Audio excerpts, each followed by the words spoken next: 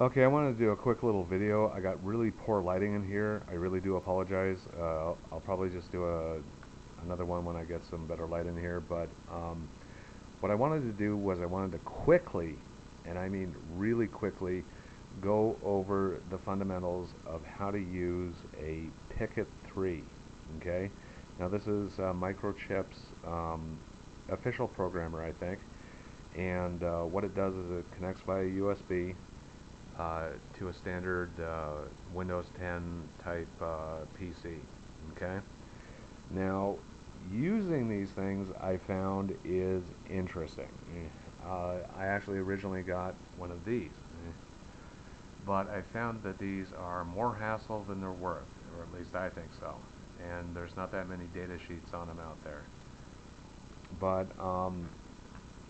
what I found was best was taking these individual wires and a little piece of breadboard and wiring it up according to the manual itself. Okay, now I did come across some things that I really need to tell you. Okay, um, the most important thing here is this little arrow. Okay, that indicates your pin 1. All of the information in the manuals requires that you know which side of that is 1. Okay, the the pin directly above it is pin 1, pin 2, pin 3, pin 4, pin 5, and pin 6.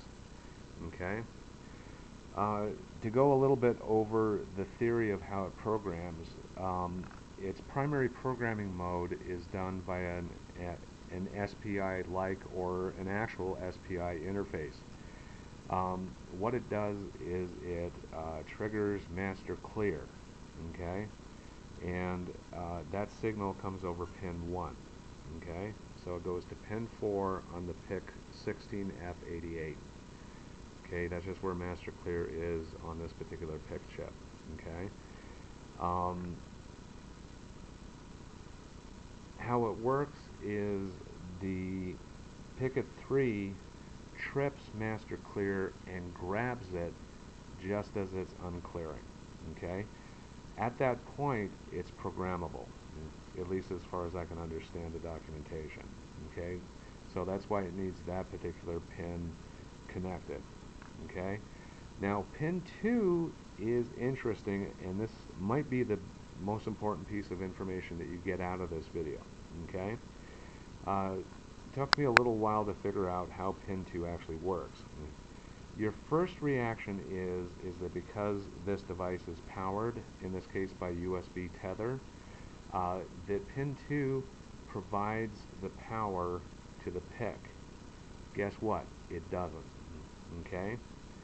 What you do is you externally power it, and what I'm doing is I'm powering it with a tablet brick over here. Okay? And that's what this red wire is for, and this black wire. Okay? All pin 2 on the PicKit 3 does is sense that voltage. Okay, now remember that. Okay, it's called VDD Target.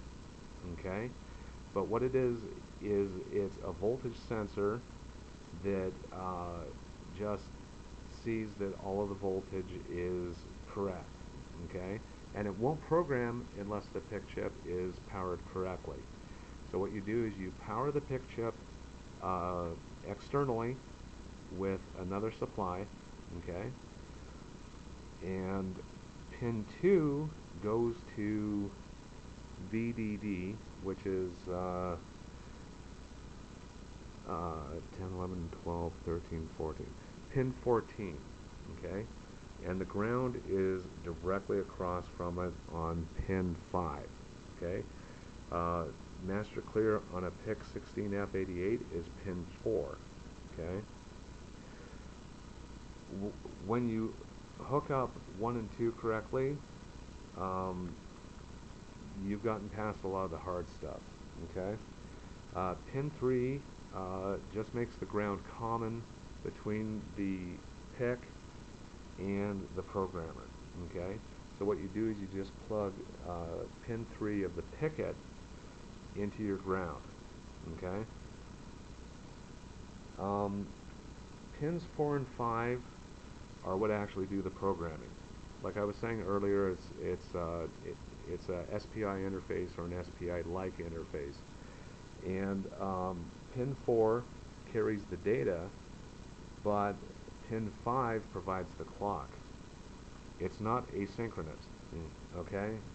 At least what they call high voltage programming.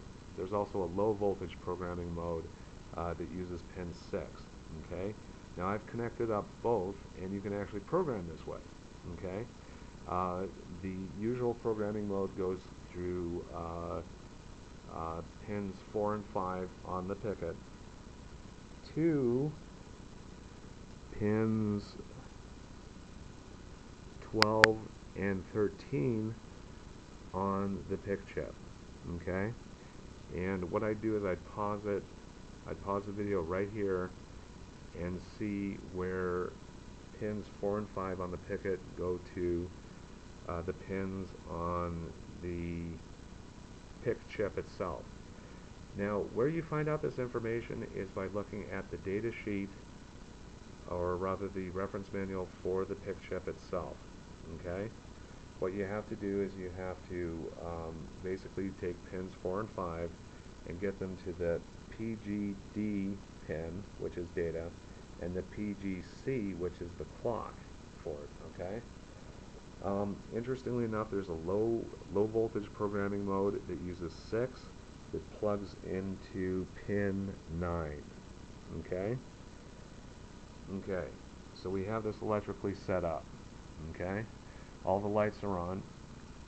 The really great thing about the PicKit 3 is that it is right out of the box compatible with Microchip's development environment, okay?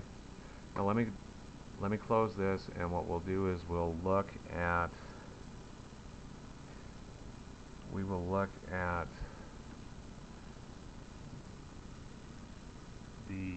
the programmer part of MPLAB X, okay? This is what it looks like, okay? Now, what we want to do is we first want to connect, and we're assuming that we have it plugged in correctly to a available USB port on our computer. We click the connect. It goes looking for the device. This little box here just says that, guess what, chips these days aren't all 5 volts, kind of like back in the day with TTL. So double check your manual, because you can fry your chip, you can do damage to your equipment, okay? A PIC 16F88 is a 5 volt device, okay? So we're good here, okay? So it's scanning for it, and it actually found the target device, a PIC 16F88, so we're good. To actually program it, what we did was we programmed it in assembly language, and we assembled it, or some people call it compiling, but it's technically assembling, okay? So we come up here and we go File, Import, Hex. Sometimes in MPLAB X it's hard to find your hex file. Let me give you a brief look at what it looks like.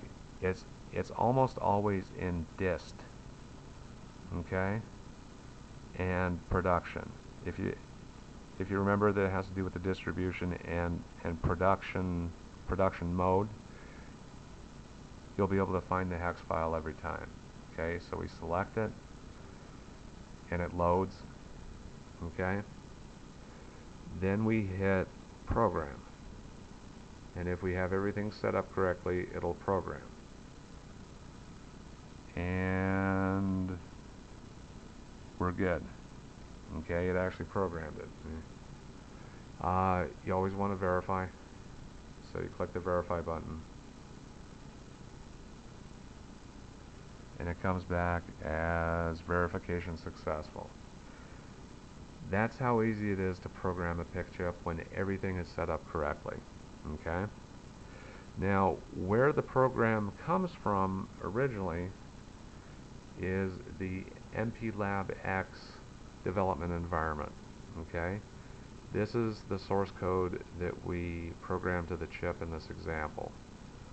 A typical program may be about this long here. I'll just scroll through all of it. Okay, now PIC chips do have a limited memory.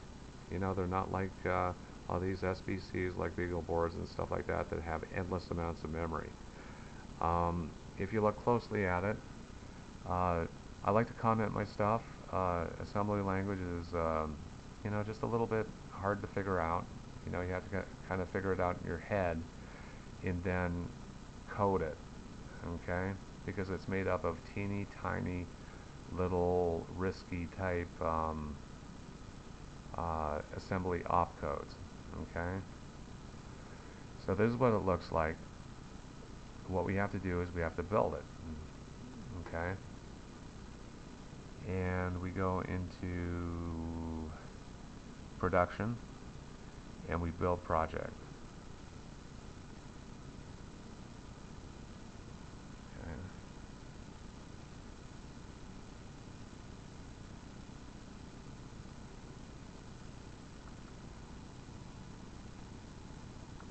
This error comes up every now and then, and I actually have a fix for it. I think what I'll do is I'll go in later to my YouTube video and type the fix into the comments. A lot of people treat this as a very serious thing. I found the perfect solution for it that just takes about 30 seconds and it works every time. But what it should have done is it should have come back with, you know, I've successfully built my hex file. Now we've already programmed it. This is basically what it looks like, and this is a pretty good video. So have a good day, and good luck programming your PIC chip.